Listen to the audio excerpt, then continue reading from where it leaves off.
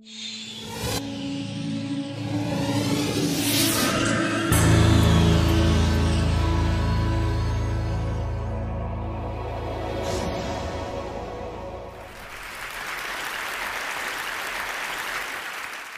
is my grandfather, and this is my son. My grandfather taught me to work with wood when I was a little boy. And he also taught me the idea that if you cut down a tree to turn it into something, honor that tree's life and make it as beautiful as you possibly can. My little boy reminded me that for all the technology and all the toys in the world, sometimes just a small block of wood, if you stack it up tall, actually is an incredibly inspiring thing. These are my buildings. I build all around the world out of our office in Vancouver and New York. And we build buildings of different sizes and styles and different materials depending on where we are, but wood is the material that I love the most. And I'm going to tell you the story about wood. And part of the reason I love it is that every time people go into my buildings that are wood, I notice they react completely differently. I've never seen anybody walk into one of my buildings and hug a steel or a concrete column, but I've actually seen that happen in a wood building. I've actually seen how people touch the wood, and I think there's a reason for it. Just like snowflakes, no two pieces of wood can ever be the same anywhere on Earth. That's a wonderful thing. I like to think that wood gives Mother Nature fingerprints in our buildings. It's Mother Nature's fingerprints that make our buildings connect us to nature and the built environment. Now, I live in Vancouver near a forest that grows to 33 stories tall. Down the coast here in California, the redwood forest grows to 40 stories tall. But the buildings that we think about in wood are only 4 stories tall in most places on Earth. Even building codes actually limit the ability for us to build much taller than 4 stories in many places, and that's true here in the United States. Now, there are exceptions, but there needs to be some exceptions, and things are going to change, I'm hoping. And the reason I think that way is that today, half of us live in cities, and that number is going to grow to 75%. Cities and density mean that our buildings are going to continue to be big, and I think there's a role for wood to play in cities. And I feel that way because 3 billion people in the world today, over the next 20 years, will need a new home. That's 40% of the world are going to need a new building built for them in the next 20 years. Now, 1 in 3 people living in cities today actually live in a slum. It's 1 billion people in the world live in slums. 100 million people in the world are homeless. The scale of the challenge for architects and for society to deal with in building is to find a solution to house these people.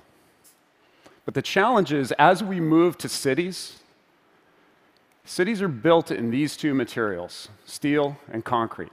And they're great materials. They're the materials of the last century. But they're also materials with very high energy and very high greenhouse gas emissions in their process.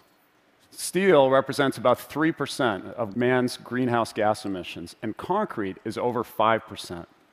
So if you think about that, 8% of our contribution to greenhouse gases today comes from those 2 materials alone. We don't think about it a lot, and unfortunately, we actually don't even think about buildings, I think, as much as we should. This is a US statistic about the impact of greenhouse gases. Almost half of our greenhouse gases are related to the building industry, and if we look at energy, it's the same story. You'll notice that transportation is sort of second down that list, but that's the conversation we mostly hear about. And although a lot of that is about energy, it's also so much about carbon. The problem I see is that ultimately, the clash of how we solve that problem of serving those 3 billion people that need a home and climate change are head-on collision about to happen, or already happening. That challenge means that we have to start thinking in new ways, and I think wood is going to be part of that solution. I'm going to tell you the story of why. As an architect, wood is the only material, big material, that I can build with that's already grown by the power of the sun. When a tree grows in the forest and gives off oxygen and soaks up carbon dioxide, and it dies and it falls to the forest floor, it gives that carbon dioxide back to the atmosphere and into the ground. If it burns in a forest fire, it's going to give that carbon back to the atmosphere as well. But if you take that wood and you put it into a building or into a piece of furniture or into that wooden toy, it actually has an amazing capacity to store the carbon and provide us with a sequestration. 1 cubic meter of wood will store 1 ton of carbon dioxide. Now, our two solutions to climate are obviously to reduce our emissions and find storage. Wood is the only major building material I can build with that actually does both those two things. So I believe that we have an ethic that the earth grows our food, and we need to move to an ethic in this century that the earth should grow our homes. Now, how are we going to do that when we're urbanizing at this rate and we think about wood buildings only at 4 stories? We need to reduce the concrete and steel. We need to grow bigger, and what we've been working on is 30-story tall buildings made of wood.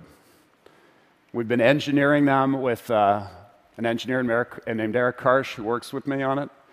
And we've been doing this new work because there are new wood products out there for us to use, and we call them mass timber panels. These are panels made with young trees, small growth trees, small pieces of wood glued together to make panels that are enormous, 8 feet wide, 64 feet long, and of various thicknesses. The way I describe this best, I've found, is to say that we're all used to 2x4 construction when we think about wood. That's what people jump to as a conclusion. 2x4 construction is sort of like the little 8-dot bricks of Lego that we all played with as kids, and you can make all kinds of cool things out of Lego at that size and out of 2x4s. But do you remember when you were a kid and you kind of sifted through the pile in your basement and you found that big 24-dot brick of Lego? And you were kind of like, cool, this is awesome, I can build something really big and this is going to be great. That's the change. Mass timber panels are those 24-dot bricks.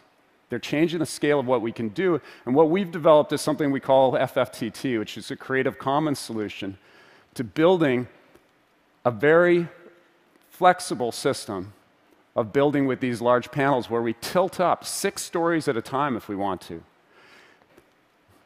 This animation shows you how the building goes together in a very simple way, but these buildings are available for architects and engineers now to build on for different cultures in the world, different architectural styles and characters, in order for us to build safely.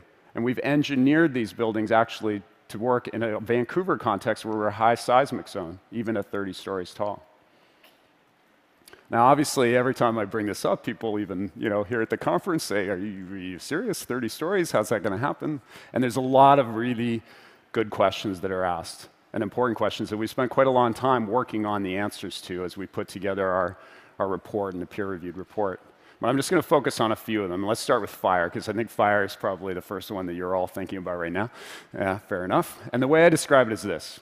If I asked you to take a match and light it and hold up a log and try to get that log to go on fire, it doesn't happen, right? We all know that. But to build a fire, you kind of start with small pieces of wood and you work your way up, and eventually you can add the log to the fire.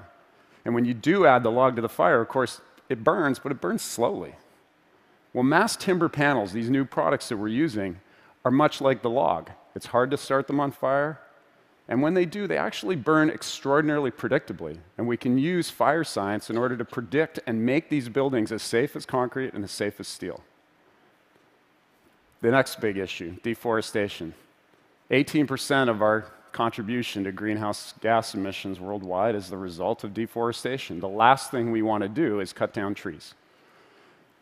Or the last thing we want to do is cut down the wrong trees. There are models for sustainable forestry that allow us to cut trees properly, and those are the only trees appropriate to use for these kinds of systems. Now, I actually think that these ideas will change the economics of deforestation.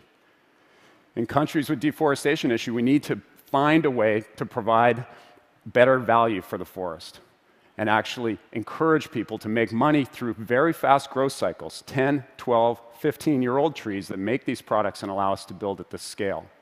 We've calculated a 20-story building will grow enough wood in North America every 13 minutes. That's how much it takes. The carbon story here is a really good one. If we built a 20-story building out of cement and concrete, the process would result in the manufacturing of that cement in 1,200 tons of carbon dioxide. If we did it in wood, in this solution, we'd sequester about 3,100 tons for a net difference of 4,300 tons.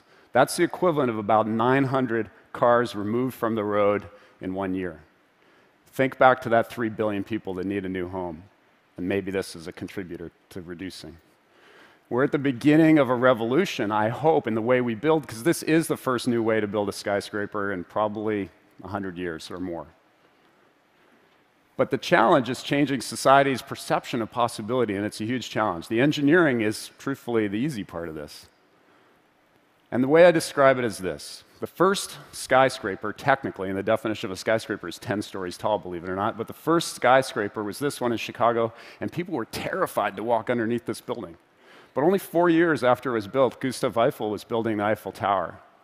And as he built the Eiffel Tower, he changed the skylines of the cities of the world, changed and created a competition between places like New York City and Chicago, where developers started building bigger and bigger buildings and pushing the envelope up higher and higher with better and better engineering. We built this model in New York actually as a theoretical model on the campus of a technical university soon to come. And the reason we picked this site to just show you what these buildings may look like, because the exterior can change, it's really just the structure that we're talking about. The reason we picked it is because this is a technical university, and I believe that wood is the most technologically advanced material I can build with. It just happens to be that Mother Nature holds the patent, and we don't really feel comfortable with it. But that's the way it should be. Nature's fingerprints in the built environment. I'm looking for this opportunity to create an Eiffel Tower moment, we call it. Buildings are starting to go up around the world. There's a building in London that's 9 stories, a new building that just finished in Australia that I believe is 10 or 11.